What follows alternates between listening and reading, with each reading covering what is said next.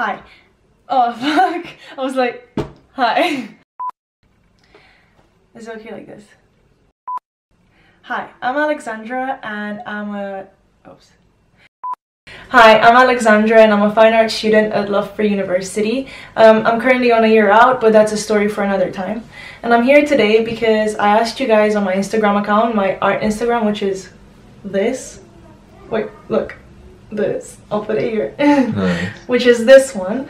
I asked you what you would like to see from potential YouTube videos. And I had a lot of responses to it, by which I mean 12. And you guys said some pretty interesting things, such as how to draw a dog, how to draw hands holding cups. There was one which was like how to depict the concept of coolness slash hotness. And there were some pretty weird ones.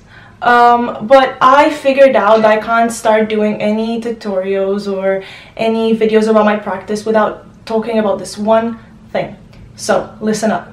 If you are a fine art student or just an artist getting started and you're wondering what is the one thing you could be doing, you could be investing in right now to take your art to the next level and open up a lot of opportunities, it's this. You have to start doing digital art. And when I say digital, I mean not just digital drawing or illustration, but anything to do with a computer like video, photography, Photoshop, etc. I personally do digital illustration, and today I will be showing you how to get started with it, what my experience with it was, what you need for it, and what software you could be using, some tips and tricks. So let's just get started. First step, get yourself a tablet.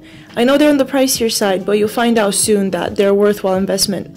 You can get it secondhand if anything, and I know everyone's out there with their iPads, but my Wacom Intuos Pro does it for me. Till a certain level, any tablet is okay, but definitely look into them and get one that suits your needs. My Wacom came with a pen and a pen holder, which I lost, and it has a bunch of buttons whose functions you get to customize upon installing the tablet for the first time. The best software I've come across for digital painting and illustration is Krita or Krita, and it's free as well. All you have to do is go onto their website and download it. Now open it, press new, and set your size. For a good Instagram quality, you can set it as standard 1800 times 1800 pixels. Here's some shortcuts to begin with. Hold the down button on the side of your pen to move the canvas around. If you do the same thing while pressing the control key, you can zoom in and out, and if you're pressing the shift key, you can rotate the canvas. You can get it back to its initial position by pressing 5. As you can see, on the right you have your color wheel. I went on and picked the pen tool on the left for a little demo. My default brush is Ink 8, but you can pick whichever from the presets on the right. You can then change the size and opacity from up here.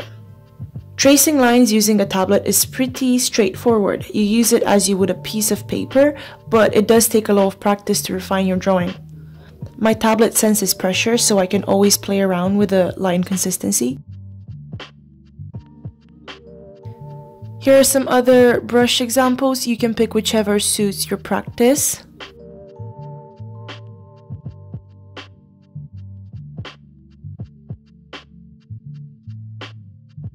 Now let's say you draw a head, or anything for that matter. Here are some tools to make your life easier. The lasso tool here makes selecting super easy. You can pick any shape of selection tool, but I like to freestyle it. Now clicking this, you can rotate and resize your selection. The tool next to it is used to move it around. Make sure you deselect it when you're done. The third tool in a row is for cropping. Select the area and press enter. And then you have your basics: line tool, square tool, circle tool, this freestyle hexagon one, some tools for curved lines and others for more precise, refined lines, great for tracing. Then you have this one, you get the point. To erase, simply turn your pen upside down and use the other end as you would an eraser.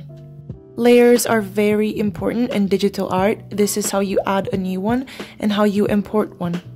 And here you can find the layers, move them around, make them invisible, and so on.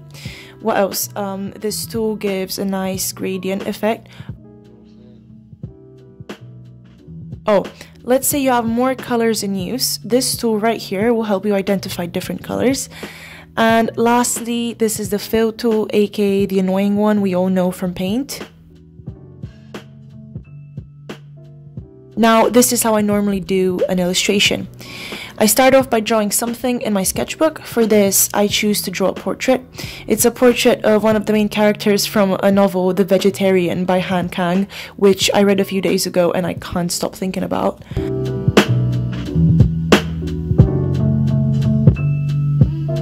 At this stage, things are quite sloppy. It's just my poor decision-making skills.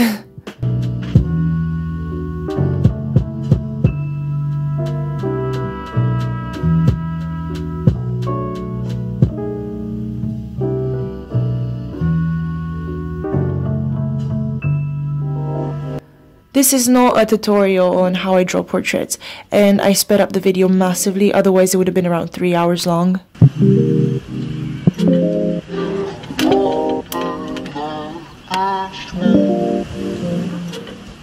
What do you guys feel about Draw With Me videos? I personally love them and I kinda want to do one soon. My drawings are usually quite messy, but I like it that way. I've always done. I leave all the lines and hatches on purpose. In fact, one of my biggest pet peeves is someone asking, why does she have lines on her face? Why haven't you erased them? Like, Jesus Christ, get over it.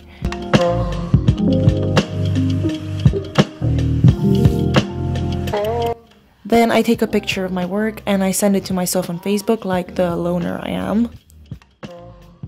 Okay, so we're back in Krita, fuck, I can't spell. Krita.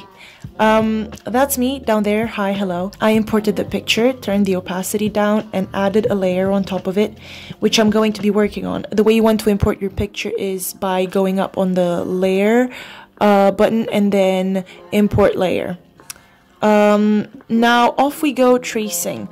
Having complete control over the tablet takes a lot of practice. Don't expect to be perfect from the beginning. You have to work on your lines relentlessly till one day you just like kind of find yourself doing it. In fact, a lot of people try my tablet for the first time and have trouble synchronizing what they do with their hand and what they see on screen. I first tried using a Wacom at a tech convention way before I started training to be an artist, and I could not for the life of me get it right, so I just gave up. The next time I tried it was on this very tablet when I first bought it. This was after 7 years of training in traditional art, and I had no problem at all. My muscle memory just took over. Before uni, I did art in a studio with an art teacher, and I told her when I got started that I wanted to do digital. She looked at me and said there's no way I can start doing digital before I develop a good hand at traditional art. And I worked with her for 3 years, and guess what? I never got to doing digital, and I kept asking, is it time, and she'd be like, no, not yet, and the time never came. Moral of the story, if you are only considering digital illustration because you're struggling with the traditional type, you're going to be disappointed. There's a natural progression from one to the other. The better you are on paper, the easier you're going to find it on screen.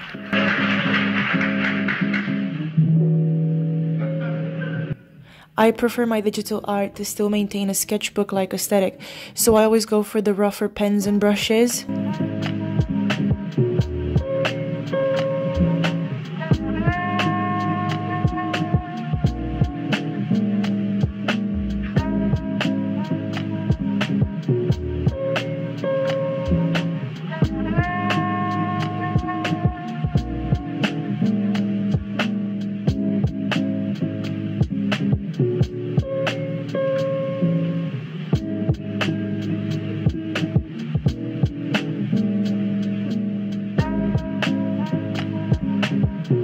I always go back and forth between the layers to check how it aligns with the sketch, so if it needs anything added, I just do that.